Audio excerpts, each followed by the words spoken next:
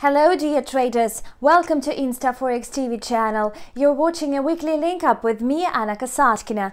We're going to discuss the ongoing situation on Forex with technical analyst Peter Yakimovic and try to forecast further moves of popular currency pairs. Recently, the US dollar has been highly oversold after the US Federal Reserve revised its strategy on inflation targeting. The markets perceived this monetary policy as a delay in raising interest rates.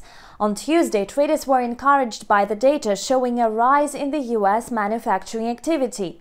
Amid this news, the US dollar managed to win back some of its losses. However, this macroeconomic data had a short-lived effect on the market sentiment. A similar report on business activity in the non-manufacturing sector was less positive, so the US dollar growth was put on hold. At the moment, traders are looking ahead to the US jobs report to see further trajectory of the price. So what does the technical analysis reveal about major trading instruments on Forex? Let's find out from our technical expert Peter Yakimovic. Hi Peter. Hello dear traders. On the euro versus US dollar, basically what we got is that my previous forecast and potential for that upside breakout was worked actually very good because the price actually tested at 1.1990 level. But after we reached that level, I found that the price that we got rejection from that pivot resistance. And again, the euro dollar is still in that consolidation. So I basically opened the weekly time frame, weekly chart, and found that we have basically a few weeks of consolidation after a strong upside trend. And I'm thinking that based on the week-to-week perspective, we might have downside rotation because we overextended on the upside, in my opinion. So I wouldn't be surprised if we can rotate down. If we can go to, I'm seeing like a drift pattern on the weekly time frame, which might result a sell-off, probably even up to the, down to the 1.1450. Anyway, in case of the upside breakout, let's say that we have a good upside breakout of the resistance at 1.1990, I see that there is a potential for test of the 1.2165. But as I'm seeing right now, based on the week-to-week perspective, I'll give more chance to the downside, a rotation to the downside. But anyway, watch for the breakout also of the resistance as well. In that case, you can go eventually for buying opportunities on the pullbacks. And what is the outlook for the pound-dollar pair?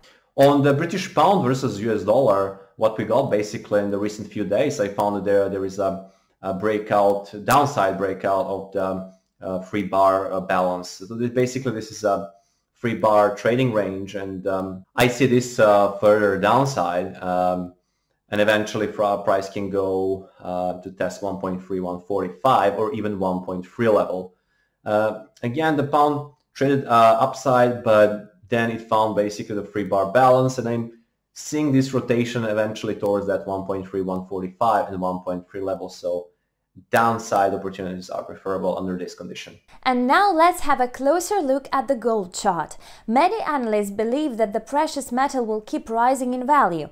Peter, do you think traders should increase their buy positions on gold? And on the gold, so gold is in heavy trading range. Basically what I found in the recent few days, that basically gold just tried to go above, tried to go below, but every time we close on the daily out, we closing inside the trading range. So basically on this way we increase the trading range. So because fake breakouts basically are also designed for increasing the trading range levels. And I will watch for a breakout. So on this on the gold, the upside breakout of 1,995 can lead us to eventually 2,000 level, potential test of 2,065. But the breakout of support, the potential rotation to the downside and breakout of the support at 1,905 can lead us basically even to test the 1,825. So definitely watch for a breakout, since I'm seeing this instrument in the contraction. So breakout mode will be good to watch here on this on the gold. Thank you, Peter, for your trading recommendations, and see you back next week. You've watched the link up on InstaForex TV with me, Anna Kasatkina, and Peter Yakimovic, technical analyst of InstaForex. We wish you always profitable trading and see you back soon.